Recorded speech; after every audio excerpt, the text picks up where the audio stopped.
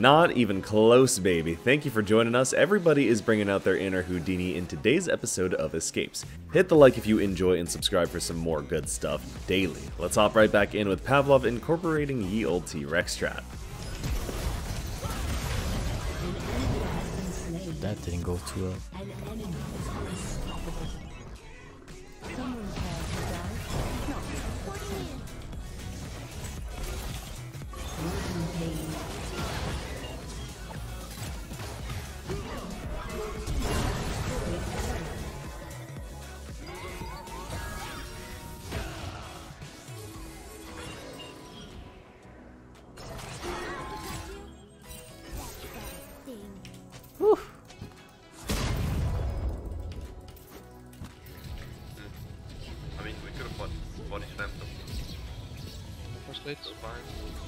Tipping's fine, yeah. Oh, they're tipping, they're tipping.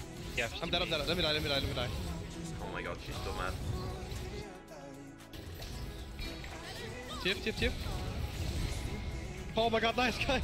Oh my god. Okay. Oh my god, they're so mad. She's stubborn. So Irelia King's team just secured Baron, but he's the only one left alive, and he's gonna do whatever he can to keep it that way. And I'm not gonna lie, I did not even know you could do this.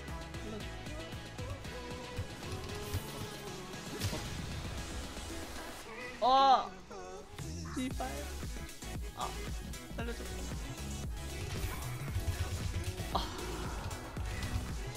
And neither did the enemy team. You see Galio just casually waltz away. I don't know if he sees Faker either. There's no pings on this. Now he sees him. And now that Ahri immediately goes into the Zhonya's as Faker now looking for the potential play. Chovy behind enemy lines. Has he gone too far is the question. As Faker is on the chase here, Owner waits for him on the backside. As Chovy's actually the bottom one. They flashed after the clone. That's a turret. And Chovy's getting away. He will get away from them. Unbelievable. I can't believe he gets away. They get a turret as well out of this. He has Baron recall. He's out. He's fine. Oh.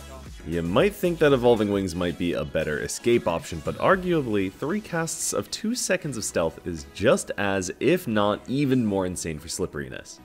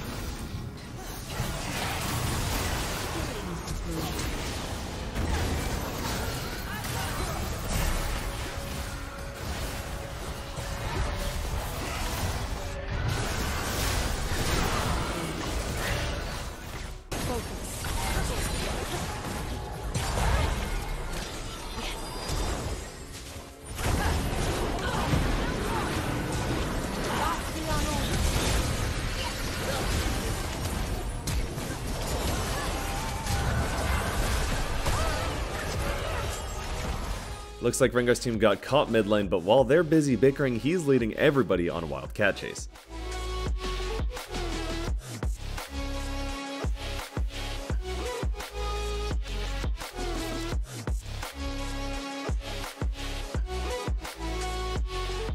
Beautiful juking, and that should be a dragon for their team, so get your act together and win that game. Next up, if you thought it was just Gwen chasing in Italy, nope, we're only 16 minutes into the game, but apparently everybody decided to have a party up top. What?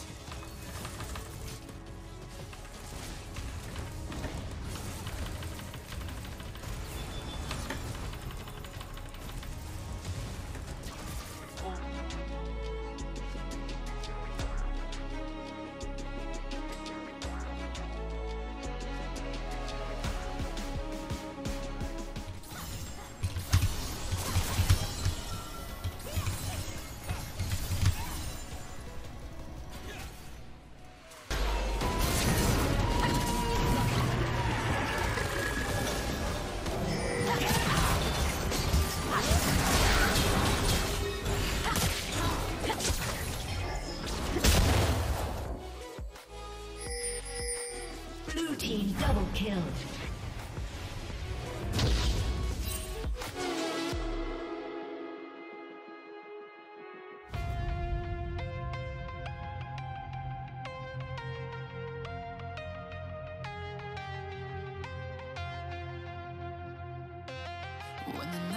Hecarim secures Baron, but all the focus is on this Jinx revive. I wouldn't peg Jinx for a slippery champion, but that is specifically why Limo opted for the Nimbus cloak.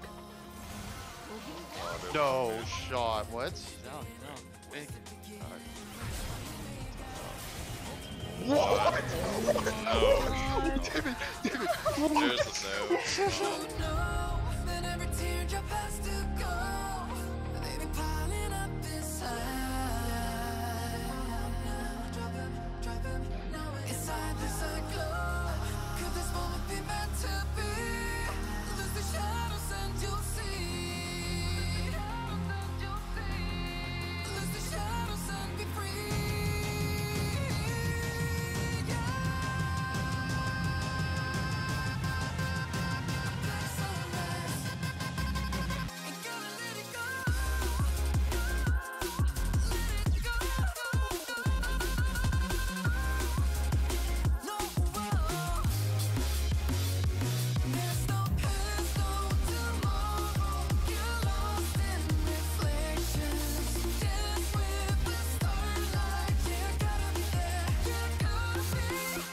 Oh là là, si je m'en sors.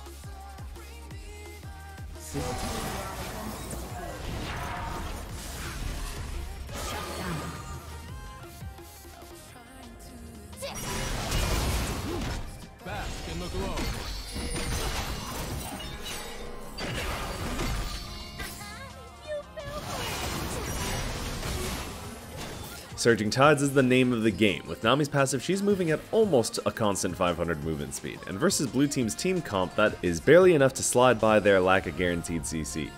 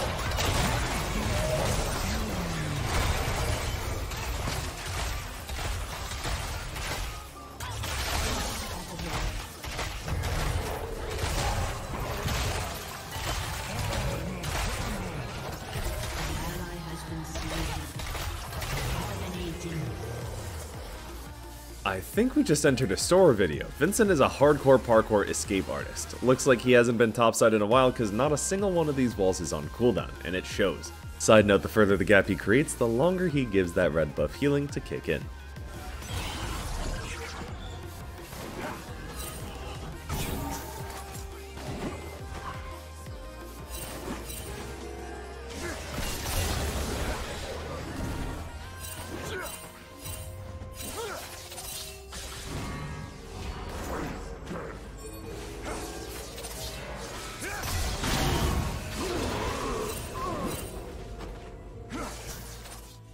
This is the tiniest thing, but look at the bottom for Bob Quinn's Taste of Blood cooldown. He does this cheeky little pop back for the auto and it heals him for 27 health. Keep that number in mind and then keep your eyes on his health bar.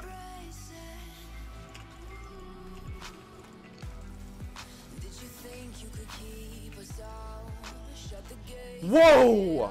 That did not just happen! Crippling hentai and sushi addiction, so oh god. Oh my lord! Oh my god! Wow. Darius thought you were still gonna be there, so he used his Oh my... Stop us now. We're not back in town, know what we're doing. Things are about to change, it's evolution. Once you shake the ground, you feel it moving. With the revolution. Can you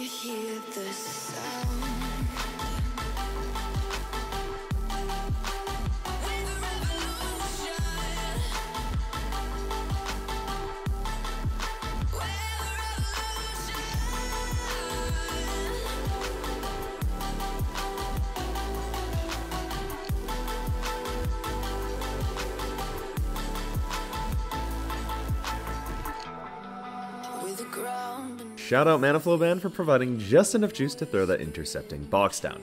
Next up it's Erubin, and if you want to chase this Birdmaster, you're gonna have to do it on his terms. My sky's dark.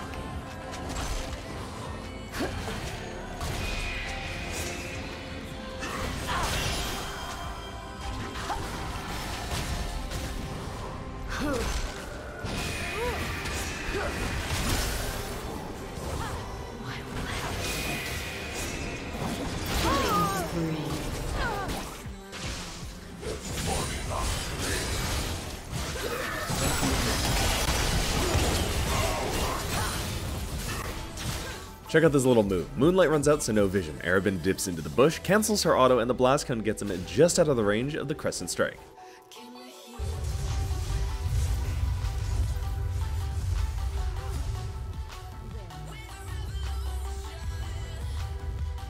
This is one fast Karma. Hayve is rocking the Phase Rush Karma top. During her escape, her team gets destroyed 3v4, but interestingly enough, blue team can't really capitalize on it because their jungler is super thirsty for this top laner, so in the end, they only get this one turret.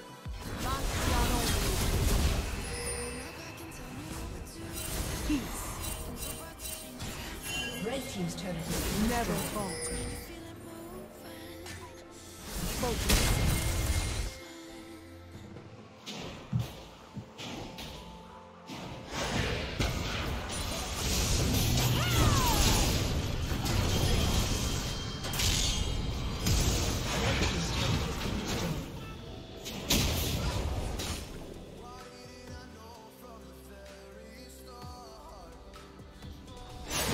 Red team's turret has been destroyed.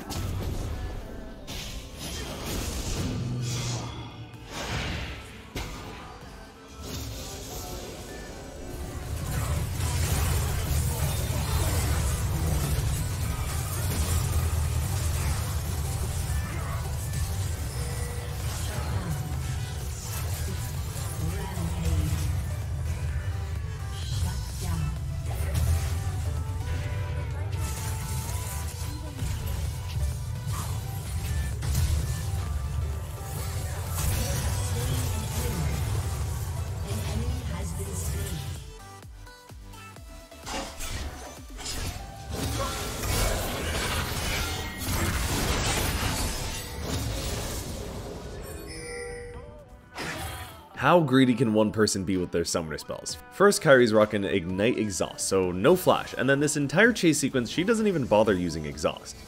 Well, greed is good, I guess. Coming up next, at the high level, when you go for a kill, you blow everything, and I mean everything, but even then, your results may vary. In a whole boatload of trouble, but not quite having the damage, and Keen will just survive. Never mind. It was a very small boat. It was like a tugboat. Oh, here's Pyosik, though, trying to get in on the backside, but the minions are going to troll him, and that's going to be the end of him. Down he will go, first blood.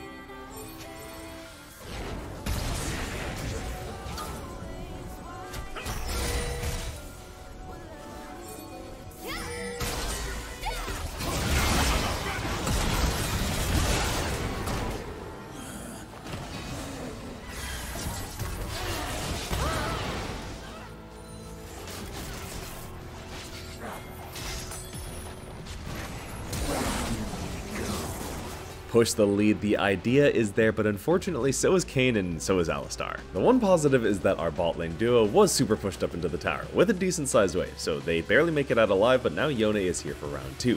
Thankfully, that wave and the enemy bot duo is still way down the lane.